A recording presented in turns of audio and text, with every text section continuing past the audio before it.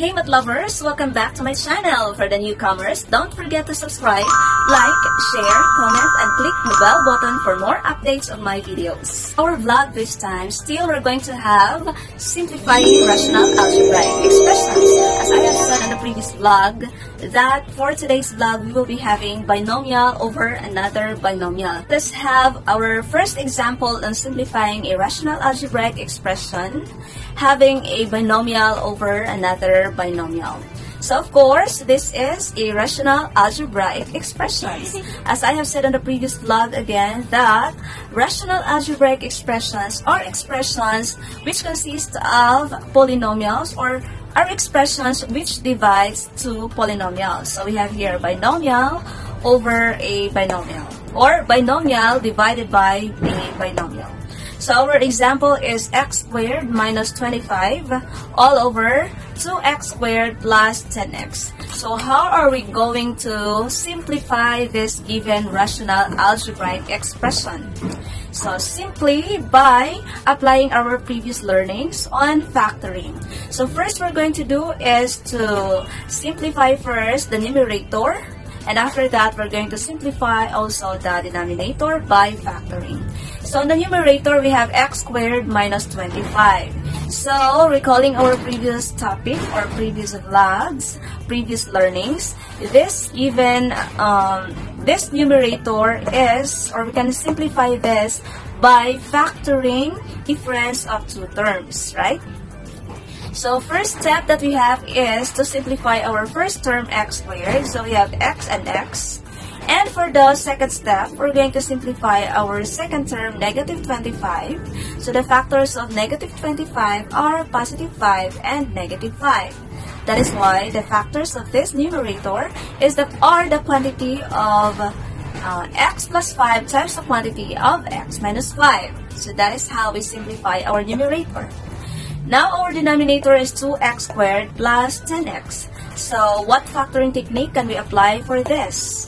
So we can apply factoring by getting the common binomial factor. So what is common among the two terms? Common for the numbers, numerical coefficient 2 and 10, common is 2. And for the variables x squared and x, what's common is x with the lowest exponent, which is 1. So we will have 2x as the common binomial factor. To get the other factor, we're going to divide. So 2x squared divided by 2x, we have x. And then 10x divided by 2x, we will have 5. So this is how we simplify by applying factoring. So after we did the factoring, after we simplify specifically our given numerator and denominator, we can now have dividing out or factoring out. So leave this one, leave this. Now focus on this. Try to see if there are common factors. So we have here the quantity of x plus 5. We can divide that out by the denominator x plus 5. So what's left? What's left is the quantity of x minus 5. And here we have 2x. Are they common to each other? They're not. So after that, we're going to pick up the remaining numbers or items. Pick up quantity of x minus 5. You can have it as x minus 5 alone with no parentheses over 2x there. So this will be now our simplified rational algebraic expression. Our second example. Our second example here for rational algebraic expression is still having binomial over a binomial. So that is x squared minus 1 all over 10x minus 10. So first thing to do is to apply factoring techniques. But before you can do that, of course, identify first if what factoring technique you can apply to get the factors. So for the numerator, we will have x squared minus 1. Get the factors of x squared minus 1. This is actually difference of two terms. So to get the factors of the difference of two terms, first get the factors of the first term. The factors are x and x, positive x and x. And secondly, get the factors of the second term, negative 1. The factors of negative 1 are positive 1 and negative 1. So, the factors of these numerators are the quantity of x plus 1 and the quantity of x minus 1.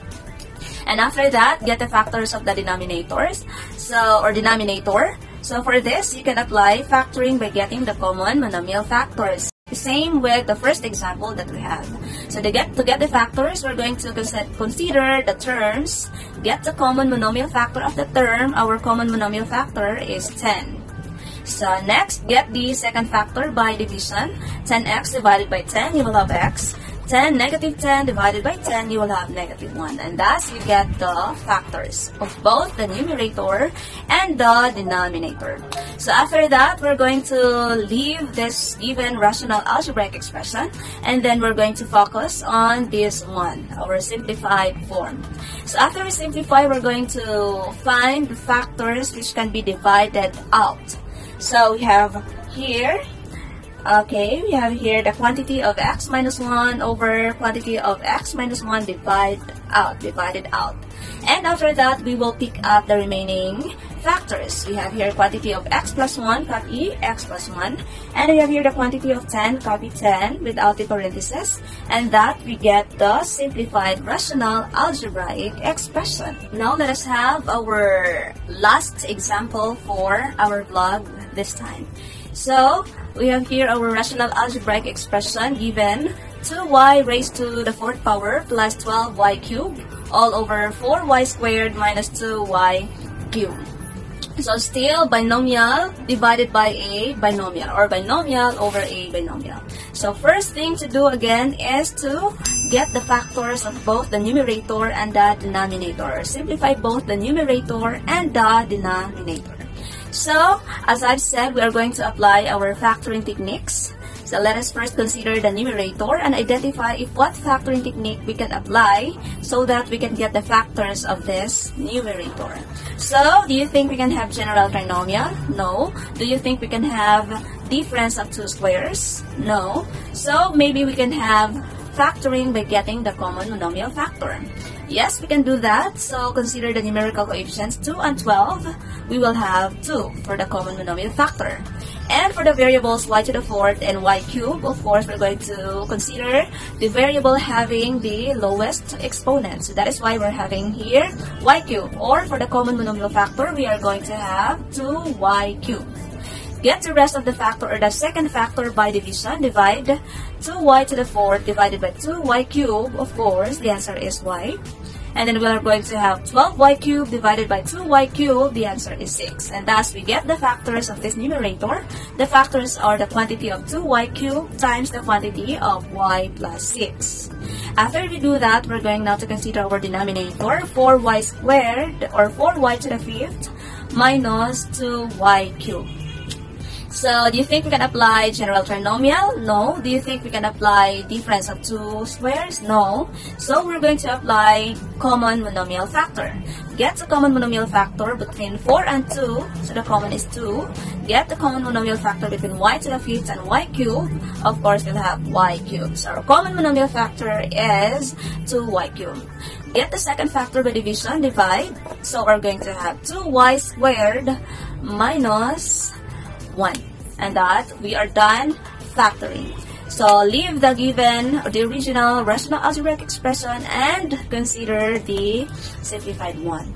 Try to see if there are common factors that we can divide out. There is. So we have here 2y cubed. And that we have the remaining factors. We're going to copy that one on the other side, having the equal sign. We have a quantity of y plus 6 copy without parentheses. You are going to have y plus 6. All over in the denominator, you're going to have 2y squared minus 1. But before that one, if you're going to consider this, try to make sure that the numerator, both the numerator and the denominator, are not factorable anymore. Okay? And we're going to end up right here. So this will be our simplified rational algebraic expression of this given rational algebraic expression. Okay, math lovers, so we're done with our lesson or our topic or our vlog for this time or for today. So I hope that you have learned from those 3 examples. So what are the steps or what are the things that we have to do in order to factor a rational algebraic expression having a binomial over a binomial? So of course, first apply our factoring techniques and then divide out. And after we divide out, we're going to pick up the remaining factors and that will be our simplified rational algebraic expression. So always we consider the previous learnings that we have and apply those on the present learnings that we're going to learn and tackle. So math lovers, keep on learning, keep on watching, and be math lovers. And don't forget to scan your books and research and try to answer plenty of examples from the books. Apply what you have learned from this video, and God bless.